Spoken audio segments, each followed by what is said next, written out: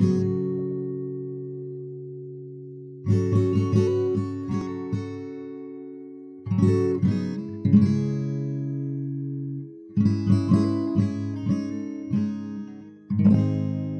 term blackballed means that you've been ousted from some group, and perhaps even excluded from consideration for entry before you can even become involved. It can also mean that you've been shunned or outcast, maybe taken advantage of in a deal. The history of this term is actually stunningly literal. A few hundred years ago, think 16th and 17th century, organizations like the Freemasons and private gentlemen's clubs would accept new members or elect their governing bodies by using a ballot box. What we call ballots today, however, were originally called ballot papers, as the word ballot referred to white and black balls about the size of marbles, which would be plonked down into a closed box with a hole in it to cast one's vote. The setup would usually include a large number of black and white balls next to the box, so that no one need carry their own, which could result in evidence as to who voted what. And in some cases, curtains were used to block the view of how each person voted, though you could still be certain that they did, and only once, because of the sound the ball made when dropped through the hole into the box. The outcome of the elections could be immediately seen when the box was opened, as white balls would mean roughly yay, while the black balls would mean nay, meaning the black balls would represent dissent against someone's elevation to power or acceptance into the group. And typically it only took a single, or in some cases a pair of black balls to prevent someone from attaining power or membership. The idea was to provide a mechanism for assessing the general opinion of people in a close-knit group without any member having to publicly voice their opinion, which could perhaps cause infighting or hurt feelings or other negative long-term consequences. To be blackballed, then, was to be voted against, to have a black ball cast against you. It was to be excluded from the group or voted down from potential power. The modern usage of the term blackball, though, is sometimes more akin to being blacklisted. Blacklisted is a term that originates around the same time as blackballed in the 17th century, and it seems to have first been used in a play called The Unnatural Combat by Philip Massenger. In the context of this play, the blacklist was a list of names of judges and other officials who had presided over the trial and subsequent execution of King Charles I. These officials were targeted for punishment by his successor, King Charles II, after the monarchy was restored about a decade later.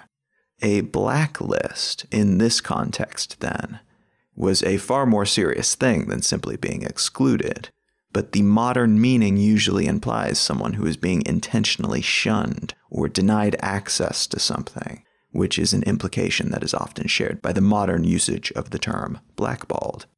Today, I want to start with an article that involves a blacklist or a blackballing. We're also going to get into trade-offs and costs in the context of technological and societal development.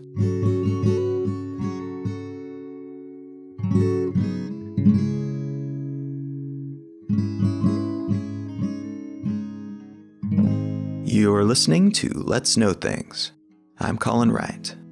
Let's Know Things is a listener-supported show. If you are enjoying what you're hearing, consider stopping by letsknowthings.com. There you will find a contribute page with a list of different ways that you can help support the show. The standard helpful acts like going to iTunes and leaving a review or recommending the show to a friend or contributing monetarily directly, but also some more obscure options like doing your shopping through an Amazon link that is provided there. Any and all contributions of this kind are very much appreciated, and a huge thanks to everyone who has already contributed in some way, shape, or form already. Another great way to help support the show is to check out our sponsors.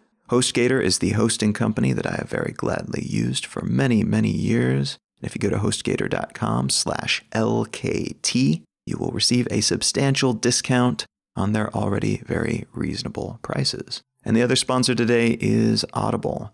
If you go to audibletrial.com/LKT, you will receive a free month of Audible and a free audiobook of your choice from their extensive collection. Stay tuned till the end of the episode, and I will give a recommendation for a book that you might consider using that credit on. All right, let's get back to the show.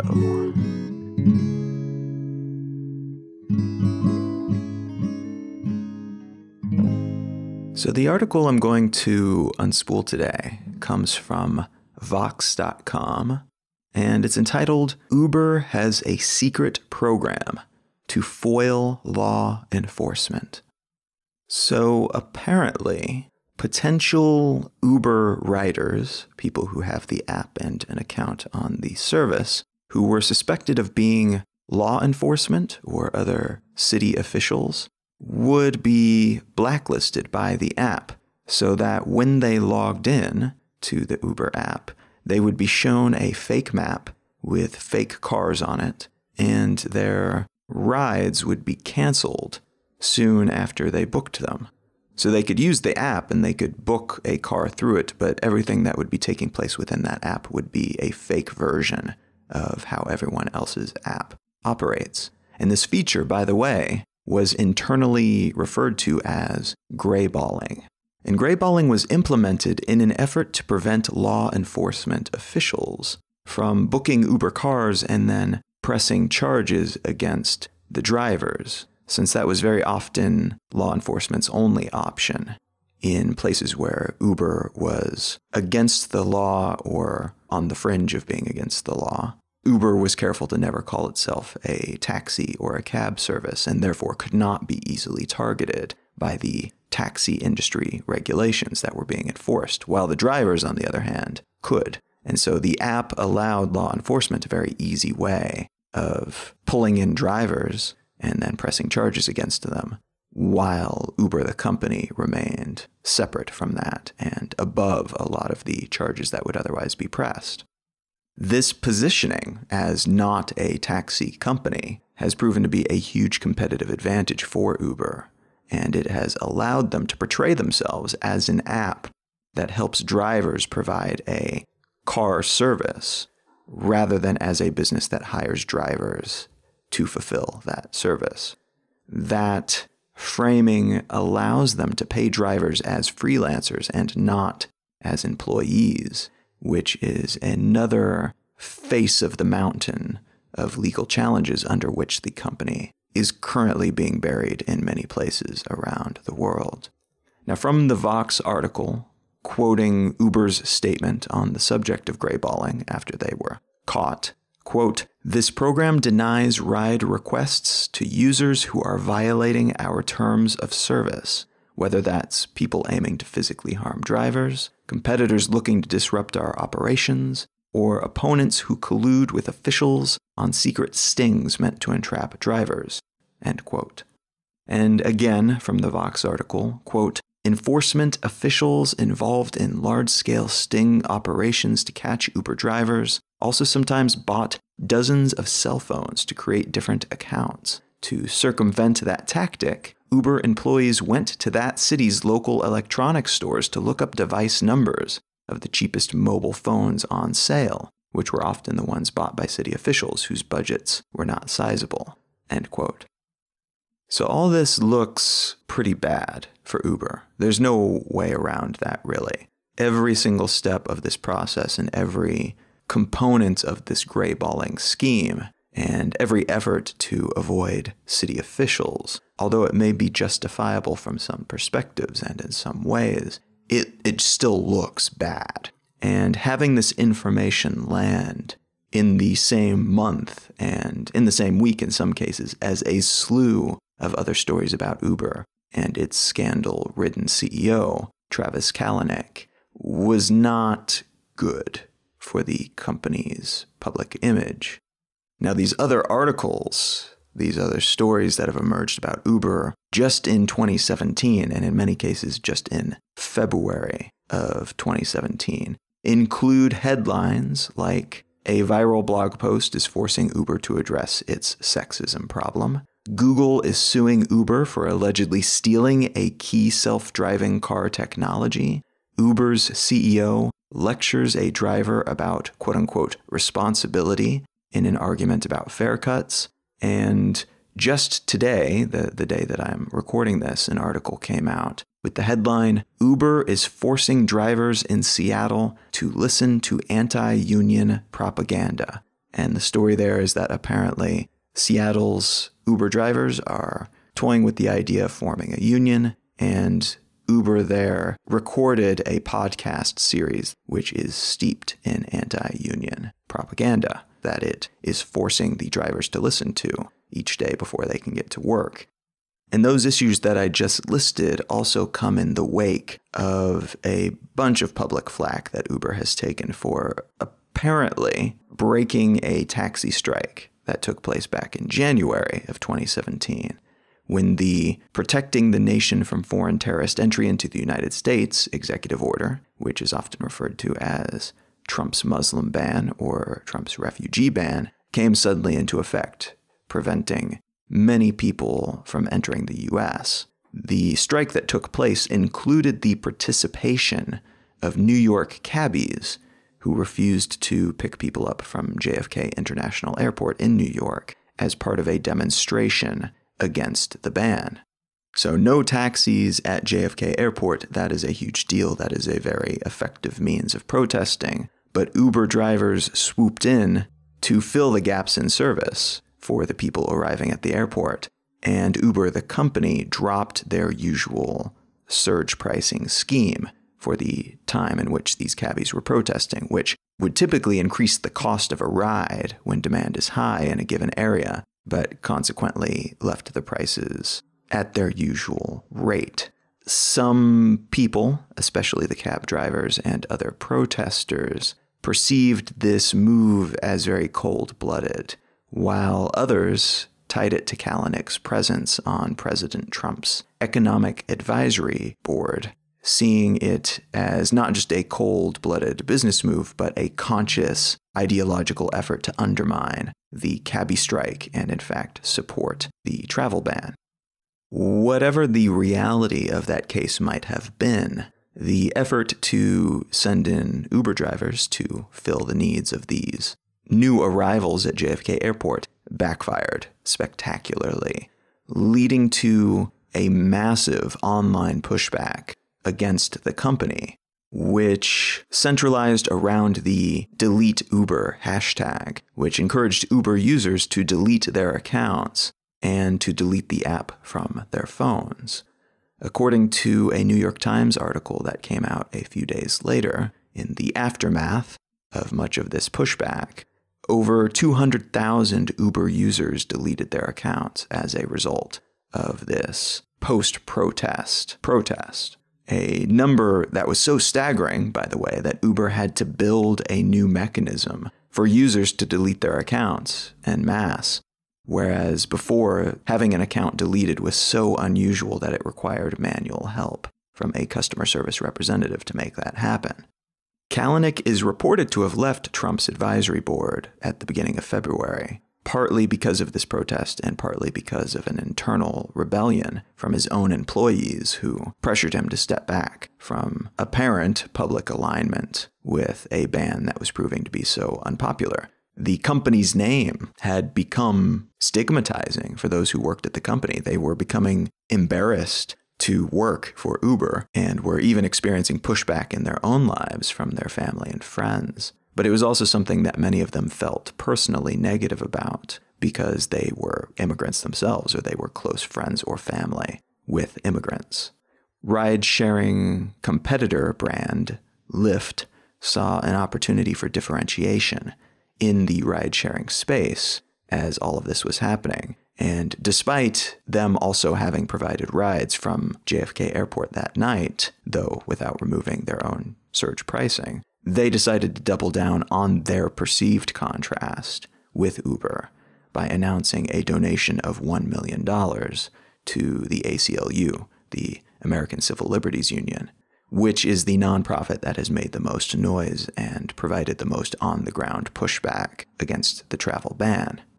Lyft made this announcement in the midst of the height of the Delete Uber hashtag popularity, which added even more weight to what seems to have already been a very serious pile-on against Uber. Now, any single one of these issues would have been a spectacular PR nightmare for any company. But Uber seems to wake up from that type of bad dream more quickly than most other companies. Now, this is a brand that since its birth in 2009 has attracted scandal and raised discord with essentially everything it's ever done. The way we perceive each overstep on their part is at least partially determined by who we are, by our individual politics, and by how much we are willing to read into intent separate from actions. Some people, for instance, might find the legal and economic ramifications of Uber's upending the taxi and automobile industries to be the main issue in how they operate, of what they do. Others might be more disconcerted by the casual aggression demonstrated by executives at the company toward journalists and regulators. This includes a highly publicized instance in which an Uber senior executive suggested that tech journalists should be followed and investigated by the company so they could essentially be blackmailed if they ever thought about saying something mean about Uber. And they thought about doing the same to governmental employees who might be thinking about passing laws or regulations that could hurt Uber's bottom line. For some people, the really disconcerting thing is Kalanick's womanizing and casual disdain for social mores. But for others, it's the seeming lack of consideration for any needs beyond those of this one company and its full throttle, seemingly blind pursuit of its own ambitions. The fact that there's so much about this one company to get so upset about for both the empathetic crowd and the calculating, cold business big picture thinkers has made these issues into a larger super issue of a sort that the company is no longer able to ignore. As I record this, Kalanick is still CEO of Uber, but he has made apologetic statements and has promised to hire a second in command who he says will help keep him in line. Whether that turns out to be the case or not is relevant to the story of Uber, but not quite as relevant to a question that I want to ask, which I think is central to the world of ride-sharing, but also to drivers of change and to movement in every other sphere, from tech to social movements to politics. And that question is this: at what cost? I ask this question quite seriously, not rhetorically. I ask it because I think it's a question with answers that are not yet clear, that are not foregone conclusions. I ask because I know that although I may not approve of the personality traits of someone like Travis Kalanick, and I might not agree with everything that Uber does internationally to increase their perceived brand value and to create hurdles for any competitors that might challenge them, but I also recognize that they have changed the world, and in my mind, for the better. I like that there are options for travel that do not require me to own and maintain and store a car, but that also provide greater flexibility than walking and most mass transit options. They've created a new product category that, although is very similar to traditional taxis in some ways, is still far different in many other important ways. I think ride-sharing, for all its flaws, is a brilliant use of the technologies involved. I think, like the folks at Uber seem to think, that the ride-sharing industry is one of the more ideal birthing canals for autonomous car technology. If Uber has the resources to purchase 1 million autonomous cars in one fell swoop, and if they can get those cars on roads around the world, that will massively incentivize autonomous car companies to produce better products and will get self-driving cars on the market faster, expanding the market like crazy in a very short period of time. And it will also hasten the shift from a society in which everyone has to own their own car toward one in which we can prioritize access over ownership. From multiple standpoints then, environmental, urban design, social, economic, this is a shift that makes a whole lot of sense. It's a move that represents a whole lot of wins in spaces that I care about, and it's one of the more easily attainable, just over the horizon manifestations of those types of concepts. It could happen tomorrow, theoretically, with currently available technologies and with some willing regulators. We just need someone who's willing to take the risks and make some heavy initial investments. But at the same time, I can't help but cringe that it's these people, these specific smarmy-ass individuals, but also this company with its reputation and apparent motivations that seem to be in the best position to make these changes happen in a reasonable time frame. I want my heroes to be people I can feel good about rooting for. But in this case, I find, for my beliefs and values at least, I am comfortable cheering for the movement, but not the movers. I love what's possible and what's happening, but I don't like those who are making those possibilities happen. The really sticky issue is that this unfortunate combination of achievement and personality is not unique to Uber or ride-sharing. Many visionaries are assholes. Many heroes in one aspect of life are villains in another. It's safe to guess that many otherwise brilliant, productive human beings have also been spousal abusers and racists. Many globe-shaking revolutionaries have also casually littered and failed to tip their waiter. Confusing the issue further, since we all have different ideas about good and bad, and the nature of brilliance, what makes a person wonderful or horrible will differ depending on who you ask. To you, that a peacemaker takes the Lord's name in vain may balance them out to a state of moral neutrality. To your neighbor, a CEO whose company invests in blood diamond harvesting or strip mining may still be a predominantly positive force in the world, so long as their efforts lead to cheaper gas at the pump and more beautiful gemstones at the jeweler.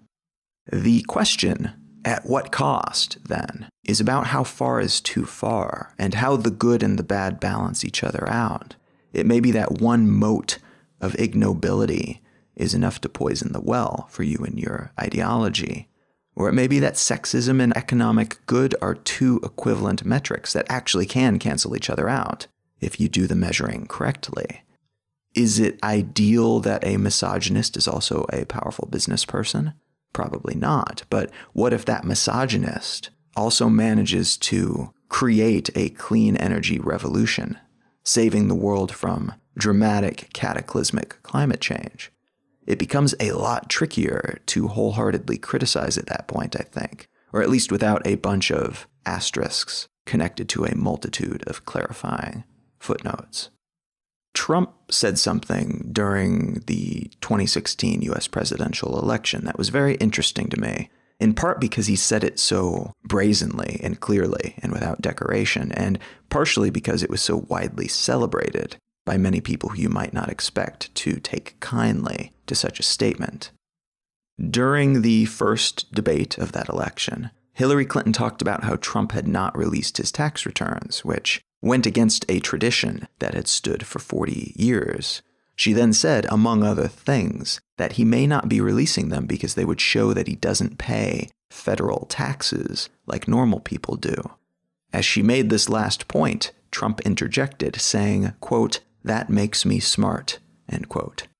What he said there is something that everyone knows, but very few people are willing to speak openly about and to speak clearly about.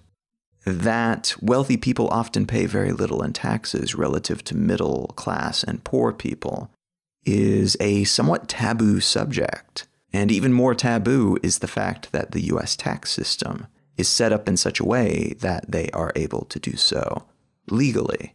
Now, is it the intent of the tax system of the US to make the rich richer and the poor poorer, to take more from one group who cannot afford it and to take less from another group that can. No, not really, not structurally, not at first at least, if you go back to the foundations of the system. But over the generations, small and large additions to the tax code have added numerous loopholes, some of which are clever little manipulations that you really have to look for and which border on illegality, and others are well-known gateways that you simply need to walk through without any effort at all. But although the vast majority of wealthy people make use of these opportunities, very few are willing to talk about them openly and clearly and without obfuscation, because taking advantage of such loopholes feels like an abuse of the system. Yes, it is technically legal, but it doesn't seem fair. It's a structural advantage that the wealthy have over the non-wealthy, and that's not how it's supposed to work, in theory.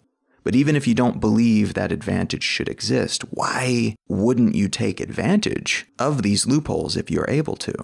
Are you going to tell your CPA not to help you keep more of your money purely on principle? And what principle would that be, anyway? The principle that you think the government will spend your money better than you can?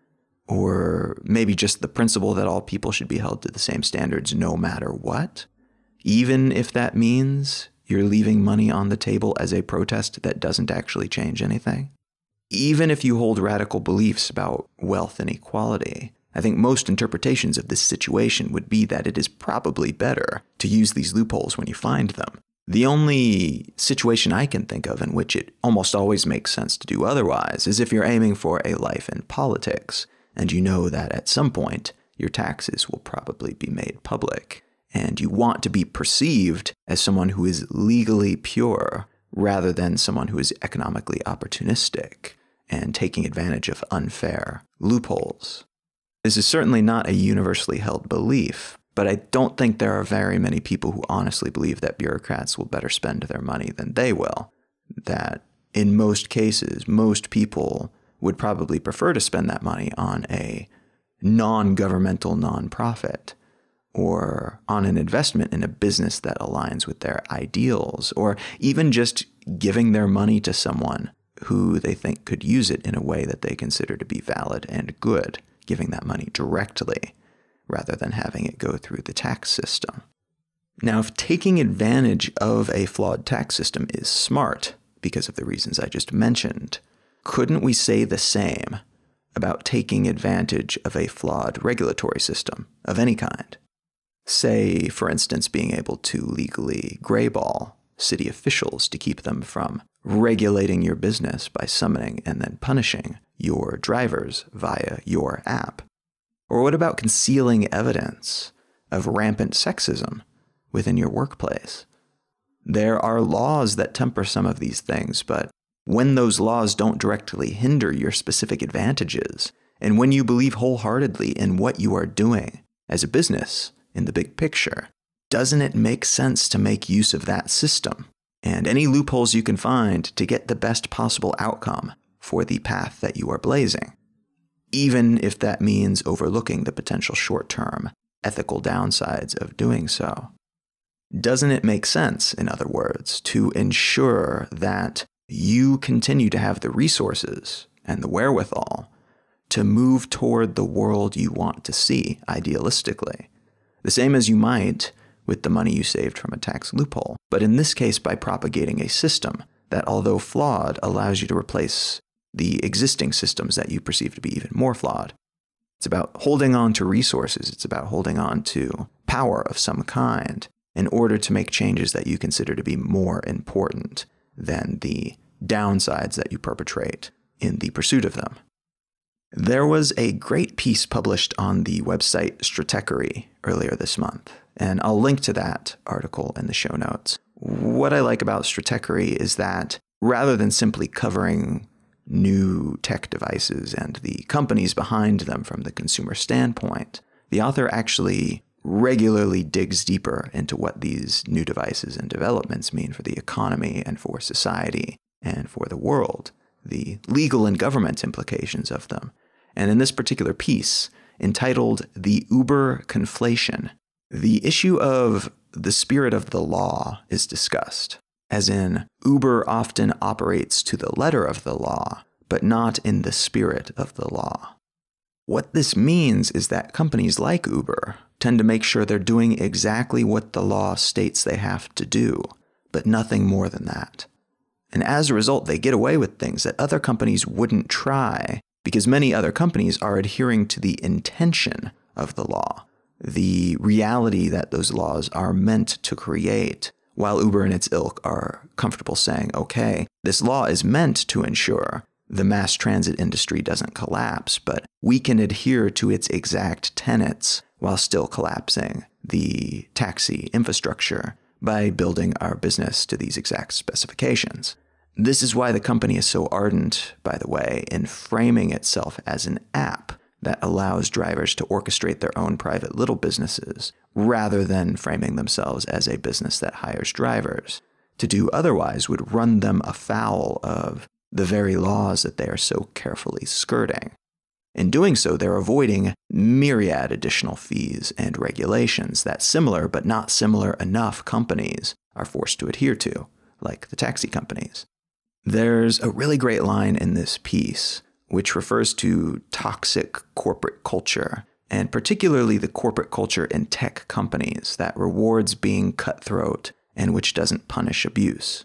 Quote, "Culture is the accumulation of decisions reinforced by success, and Uber has collectively made a lot of decisions that push the line and been amply rewarded." End quote. That, to me, describes not just a lot of companies, but a lot of people who manage to adhere to the letter of the law and even some social mores while breaking with convention over the spirit of what was intended by those laws and social norms.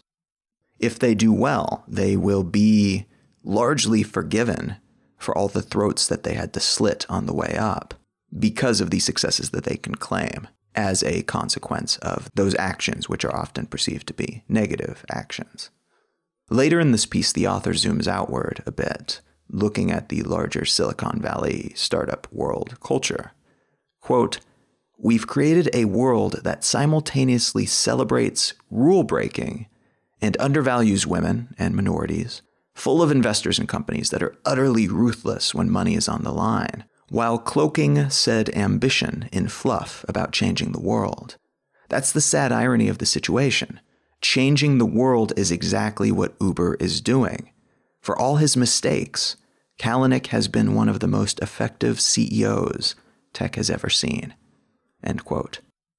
There's more in that piece about the business side of Uber and what's happening there, and also what's unfortunate about an industry where CEOs are celebrated based on their numbers, while their immense and brazenly obvious character flaws are ignored. But the thread throughout the piece is the push-pull of different types of wrongness, and how being wrong in some ways and in some places can be right in other ways and other places, or at least the perception of these things can shift depending on how you're looking at it and where you are looking at these actions from. I personally would not be comfortable tricking someone into spending their money on a pyramid scheme, but for someone else, multi-level marketing gimmicks might make perfect sense. To them, perhaps the way they intend to spend the money that they fleece from their unsuspecting victims justifies the trickery and half-truths or mistruths that are required to make that fleecing work. Or perhaps their philosophy allows them to morally justify anything that helps them attain more wealth and power, regardless of how they intend to spend that wealth and power. Let's take that line of thought a step further for the purpose of intellectual clarity. Can you imagine a situation in which stealing is the morally correct choice? How about a situation in which stealing food is the morally correct choice? Can you imagine that? Can you imagine a situation in which it is not just prudent, but morally correct to steal food from someone else? Now, some people might say no, never. Stealing is clearly wrong in all situations, regardless of the circumstances. If you are starving, there are no doubt other ways to feed yourself.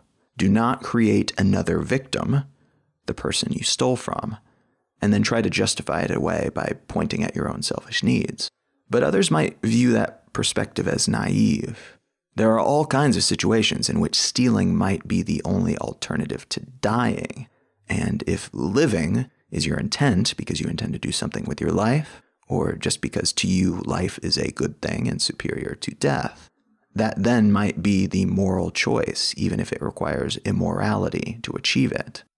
Think about a war zone where all the grocery stores and all the crops have been destroyed, and the only food in the region is being hoarded by one person who has 100 times what they personally need to survive.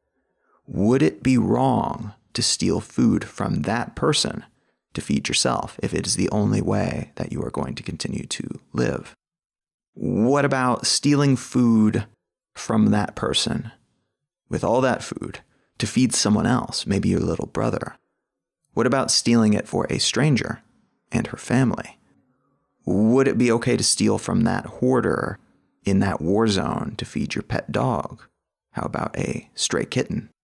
Or how about this? What if you are stealing to feed yourself, but in doing so, you would be taking the only food possessed by your victim? They do not have 100 times what they need. They have only exactly enough to survive themselves. In stealing that food, in saving your own life, you would be, in effect, killing them. Is that still legitimate morally? And if not, where is the line? At what step along that progression do you stop and choose to die, or let someone else die rather than stealing? And how should you feel about crossing that line, wherever it happens to be? What do you do with that knowledge? These questions, of course, all refer to extremes, and hopefully these scenarios will remain just thought experiments for most of us. But extremes are valuable in helping us test the veracity of our own ideals and biases. It's easy to say stealing is never okay if you assume there will always be other ways to get food. But if there's legitimately not, if there's absolutely zero opportunities to get food other than stealing, then these moral absolutes we cling to become a lot wobblier. They become a lot less certain. And it's through the lens of extremes that we can test the resiliency of our beliefs. It is nice to be able to say, in absolutely every situation, X, Y, and Z, but this belies the complexity of reality. It's easy to philosophize from an ivory tower, but the real world is made from a complex palette of gray tones. Now, pulling this back around to the topic of Uber and other organizations, it is wonderful if they provide us with value, with positive change. But at what cost? Where is the line? How much pure, unadulterated jerkdom should we tolerate before we topple a leader? And how much should we allow their actions and the benefits provided by those actions to assuage the consequences of their negative behavior? How do we compare values of this kind when our default value metric, that of money, fails to account for things like emotional and physical abuse, of toxic but not quite illegal work environments, of general casual douchebaggery on the part of a powerful person, and even things that seem like they should be measurable but which are not really measurable in very useful ways, like the collapse of load-bearing traditions and conventions within a given industry, like within the taxi cab industry. It is worth our time to learn to measure these things, at least on a personal level and at least using individual metrics, because it allows us to better gauge how our biases are influencing our perception of something that is happening in the world and that is shaping a lot of the changes that we're seeing day to day. The truism that dictators at least make the trains run on time might actually be true in some cases, but for most people, the downsides of dictatorship outweigh the benefits of a predictable commute. Learning how we each prioritize these oversteps, from personal impropriety all the way up to epic misdeeds, allows us to weight our responses appropriately and discuss what's happening with each other without being shocked or outraged by how other people respond to these same variables and how they measure them according to their own personal standards. Global scale polluters might represent the ultimate in criminality to me, while child abusers might be the pinnacle of horribleness to you.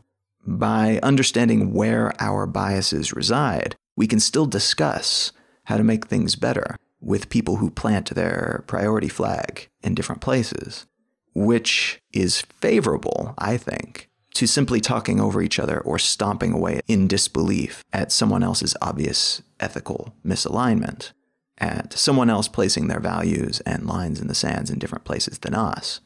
We still need to have these conversations, but we are often prevented from doing so in a calm, logical, productive manner because not everyone has the same goals and priorities or the exact same goals and priorities that we do. They might place differing importance on some of the things that we find to be most vital. We can have a discussion about sexism, about questionable business practices, about CEOs with personality flaws, and about legal overstepping without trying to use any one of these issues to cover up other aspects of the stories. And that means both positive and negative aspects of the story. These diverse pieces of the puzzle can all be relevant. Along with the horrible stuff, we should discuss the potential benefits created by this flawed company, this flawed CEO, and the flawed people working under him. And likewise, as we discuss the massive revenues, the amazing inventions, and the positive changes being made in the world, we should absolutely be discussing the allegations of abuse, the history of malpractice, the indications of tyrannical tendencies. To leave any of these pieces out is to ignore vital data for the sake of caricature or convenience. And that may be satisfying on some level. It might sate our desire to punish or to hero worship, depending on which extreme we favor. But it keeps us from being fully informed and from acting appropriately based on the complete, complex, grayscale picture. All opportunities have costs, and we have the power to decide whether these costs are worth paying for the benefit gained. The more capable we are of clearly and completely discussing these matters, the more capable we become of recognizing, assessing, and determining the appropriateness of these costs when compared to what we get in return. From there, we can figure out whether to pay the costs, whether to extract our support from a given entity or movement, and whether there are other purveyors of the same or similar who we might invest in instead, who have fewer negatives but achieve similar positives. This is true on the personal level with every exchange we participate in, but it scales up to the societal level as well. It's most ideal that we have these discussions with an open mind, a refined sense of purpose, and a focused intentionality.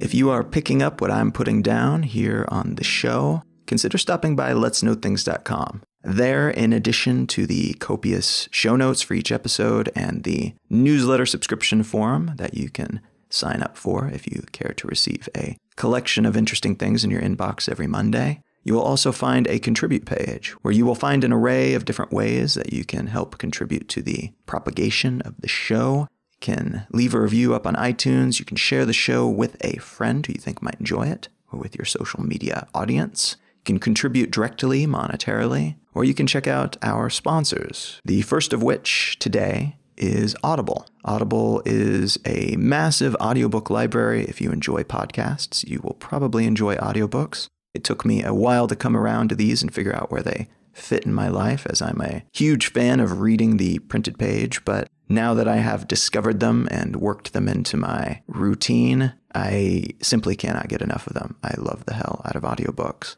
and Audible has a massive collection of audiobooks to choose from. Now, if you go to audibletrial.com/LKT, you will receive a free 30-day trial of Audible and a free audiobook of your choice, any book in their collection, and there are something like 200,000 of them, I think.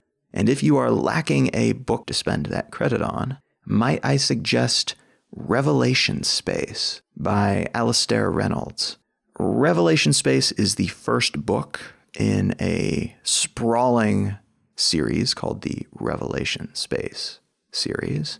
And I just finished the entire series, actually. You can read the Revelation Space collection if you want all, I want to say 7 books in one book. But it is a bit of a journey to get there. These are great big chunky tomes. And the Revelation Space is the beginning of a massive space opera, essentially a tale that spans hundreds of years. It spans centuries, actually thousands in some of the books. And it follows characters in a universe in which the galaxy has been explored to a limited degree by humanity. And we've spread out and we've encountered mostly ruins of alien species and not really other aliens, with very few exceptions. And they're not aliens that we would consider thinking creatures in the same way that we are thinking. But it's at a tipping point where we discover that there's a little bit more going on than we thought. There's a reason why there's not a lot of other thinking creatures out there that we can easily discover. And this discovery serves as kind of a focal point around which the entire series orbits. The book, like most really satisfying space operas, has a solid combination of character and storyline and interesting plot twists, but it also does a great deal of exploration into what it means to be human, into how our mythologies and our cultural storylines are created, into what might happen as a result of the development of certain types of technology, and things of that nature. Really big picture, interesting concepts that would be difficult to explore in an interesting, compelling, memorable way through anything but fiction. So if any of that sounds interesting to you, it's worth checking out Revelation Space by Alastair Reynolds. You can get this book at your local library, your local indie bookstore. You can grab it on Amazon, get it for your Kobo or your Kindle. Or if you care to, you can go to audibletrial.com/LKT, get your free credit, and spend it on this book. As I mentioned, you can find the show notes and subscribe to the newsletter at letsknowthings.com. You can find out more about me and my work at colin.io. There you will find, among other things, a list of all of the books that I've written. You can find me personally pretty much everywhere on the internet at Colin is my name. And you can find my blog at exilelifestyle.com. Thank you so much for listening. I am Colin Wright, and I will talk to you again next week.